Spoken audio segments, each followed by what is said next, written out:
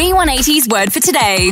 Helping you live different every day. He alone decides which gift each person should have. 1 Corinthians chapter 12, verse 11. In Scripture, the church is never described as a democracy. Certainly, every person deserves equal treatment in terms of kindness, love, and respect. But as our God-given assignments differ, so do our gifts. It is the one and only Spirit who distributes all these gifts. He alone decides which gift each person should have.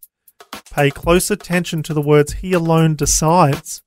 We all want to succeed in life, but we also need to recognize that just as our talents differ, so do our unique destinies.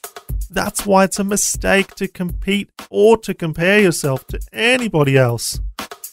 The Bible says, God also testified by signs and wonders, various miracles, and distributions of gifts from the Holy Spirit according to His will.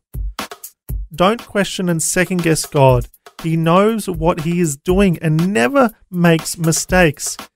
Even among His 12 disciples, Jesus had an inner circle. He took Peter, James, and John up the Mount of Transfiguration and sent the others into the town to work. He didn't feel obligated to take everyone up the mountain so nobody would feel offended. Does that mean He loves one person more than the other? No. The experience Peter, James, and John had on the mountaintop that day was part of their training for the assignment Jesus was calling them to. There is a lesson here. You have to move beyond other people's opinions. God made you for a special purpose. He has a job for you that nobody else can do as well as you. When you know that something is right for you, do it and trust God to vindicate you in the eyes of others. The word for today, as featured in V180 magazine. Subscribe today at v180.org.au.